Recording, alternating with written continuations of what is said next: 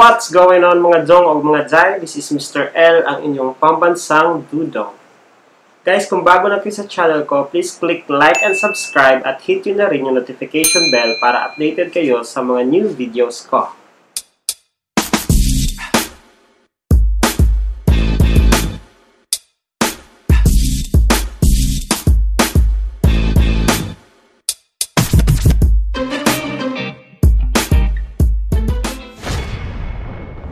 If you are a vlogger, YouTuber, or a content creator, it is very important to have our videos a good thumbnail. Here's why. Una, kasi yung thumbnail natin, ito yung first thing na makikita ng mga viewers sa mga uploaded videos natin. So, kung meron kang maganda at attractive na thumbnail, like maganda yung color combination ng yung thumbnail, maganda yung design or yung layout, and maganda yung font na ginamit mo, pwedeng maging factor ito na i-click and eventually panoorin nila ang mga videos natin. And pwede rin ito maging deciding factor ng mga viewers whether to click or not to click our videos. Halimbawa, kung gagamit tayo ng mga catchy lines and statements sa thumbnail natin, matitrigger yung kanilang curiosity which lead them to click and watch our videos. And also, yung thumbnail, nagbibigay siya ng overview sa mga viewers kung ano ba ang nilalaman ng mga videos natin. So, for today's video, I will show you an easy and uncomplicated way to make a YouTube thumbnail using this. So guys, marami namang tools and software na pwedeng gamitin sa paggawa ng thumbnail. Katulad ng Photoshop, which I mainly use sa mga thumbnails ko. Meron ding CorelDRAW, meron ding PowerPoint sa mga Microsoft users, meron ring Keynote sa mga Mac users, at meron ding PixArt na ginagamit ng karamihan. Kaya lang, kailangan mo pang i-download at i-install ito. At hindi lahat sa atin merong access para ma-download ang mga to. At hindi rin lahat marunong gumamit nito, lalo na sa Photoshop and CorelDRAW.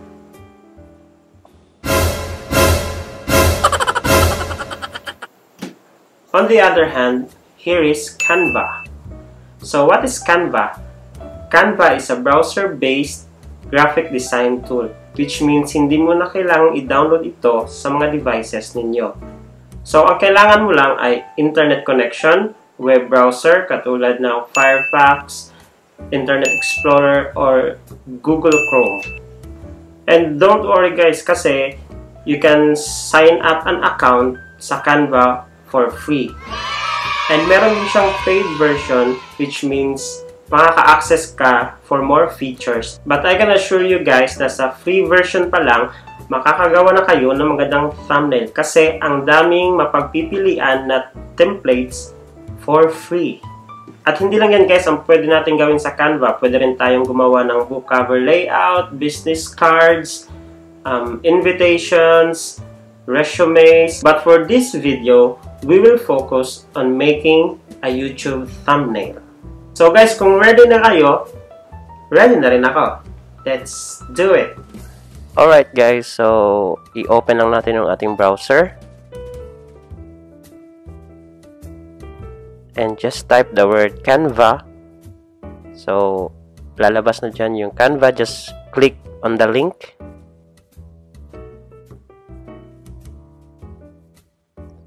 And yan na siya. So guys, makikita nyo dito na pwede tayong mag-sign up via Facebook account and Google account.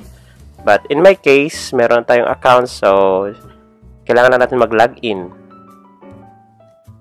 So yung mga details natin, i-input lang. And click login.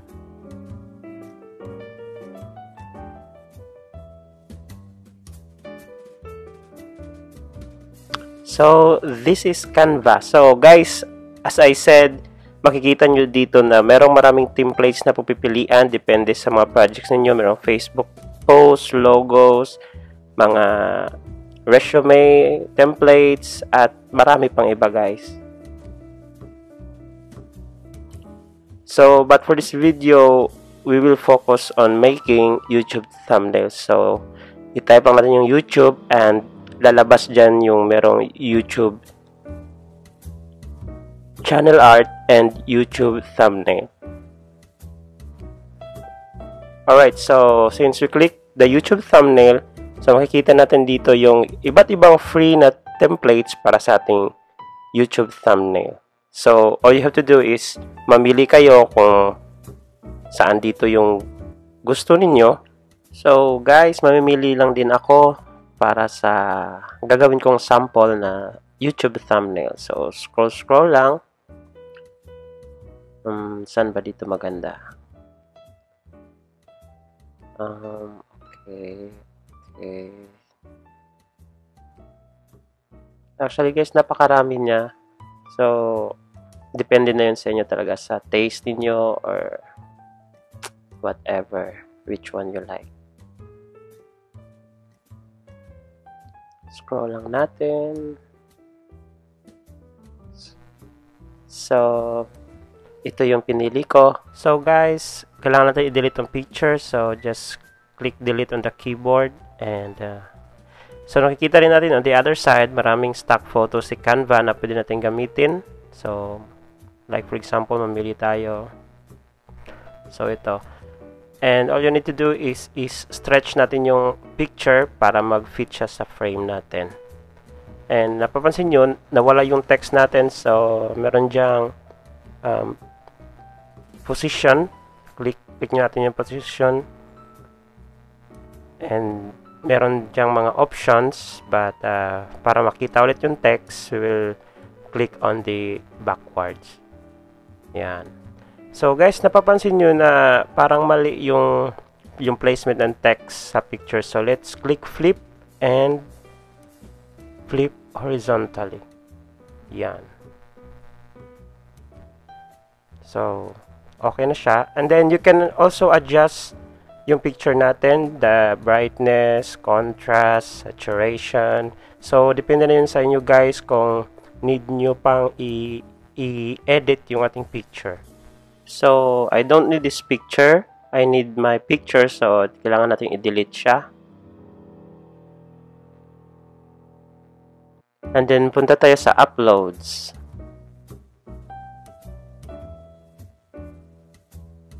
So, makikita nyo dito yung folders sa computer natin. So, i-click lang natin yung picture na gagamitin natin. So, ayan na.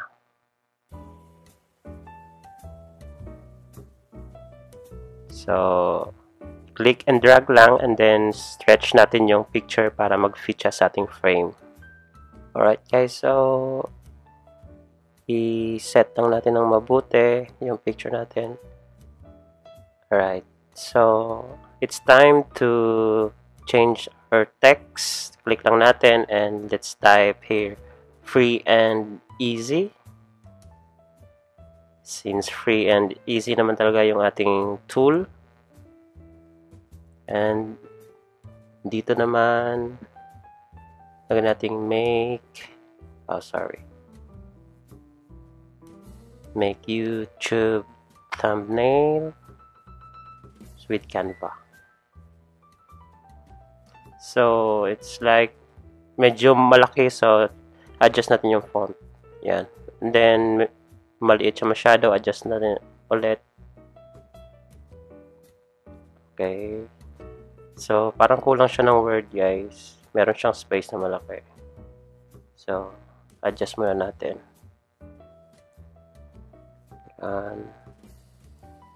So, lalagyan natin ng your. So, let's change the color of the object. Makikita nyo sa upper left, merong color box. Click lang natin. So, merong mga options dito. Or kung wala naman dyan yung gusto nyo, i-click nyo yung plus sign and meron tayong color slides na pwede natin pagpilian. Or kung hindi naman, pwede nyo i-type yung color na gusto ninyo. So, lalabas yan. Just select what color yung gusto ninyo.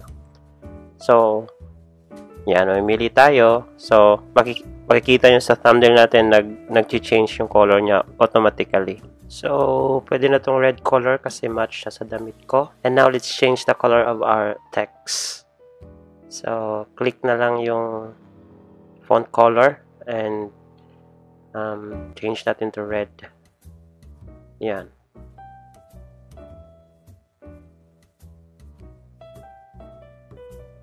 Alright guys, so gusto ko naman magdagdag ng logo ng Canva. So, open natin yung browser, search natin Canva logo. Yan. So, lalabas yan. So guys, marami dito makikita ang Canva logo, but just be sure na yung kukunin natin is high resolution and naka-PNG siya, which means transparent yung background niya. So right click natin and copy image. Then let's go back to Canva. Paste lang natin, Command V para sa Mac and Control V para sa Windows. So adjust lang natin yung logo, then lagay natin siya dito sa may shoulder banda. Okay. So adjust lang. Yan. So guys, gusto kong magdagdag ng YouTube logo dito or icon. So click lang natin yung elements and makikita natin dito yung mga objects and mga icons. So guys, makikita nyo dito sa bawat icon merong mga sign na crown or dollar sign. So ibig sabihin hindi yan free. Yung may crown para lang sa mga premium account. Yung may dollar sign is kailangan nating bilhin. So, ito yung YouTube icon or logo and that is free. So, adjust lang natin and lagay ko siya dito. Okay. So, adjust lang natin. Yan. I think okay na siya. So, guys, pwede rin tayo mag-change ng background. So, click nyo yung background and meron dyang maraming pagpipilian. And there's more na hindi ko masyadong familiar. So, I will just explore that one. Alright guys, so since okay na yung thumbnail natin, kailangan na natin siyang i-download. So just click the download sa upper right and then maraming file type dyan. Meron tayong PNG, merong JPEG, merong PDF, pero since hindi tinatanggap ni YouTube yung PDF, so click natin yung PNG na high quality. Alright, so click natin siya and download. Yan. So, just wait. Preparing your design. Yeah. So, that's it guys. Na-download na natin. So, i-check natin yung ating thumbnail. Dito sa ating downloads. Yan. Alright. So, ganyan lang siya kadali. Ganyan siya ka-easy na gumawa ng thumbnail sa Canva. So, very user-friendly siya and no need to download and install this tool. So guys, that's it for this video and I hope meron kayong nakuhang tips on how to make and improve your thumbnail using Canva. So guys, kung meron kayong questions, suggestions, or gusto nyo magpa-shoutout, please comment down below. And kung gusto nyo rin i-share kung ano bang software or application ang ginagamit nyo for making thumbnails, you can freely comment down below. See you on my next vlog.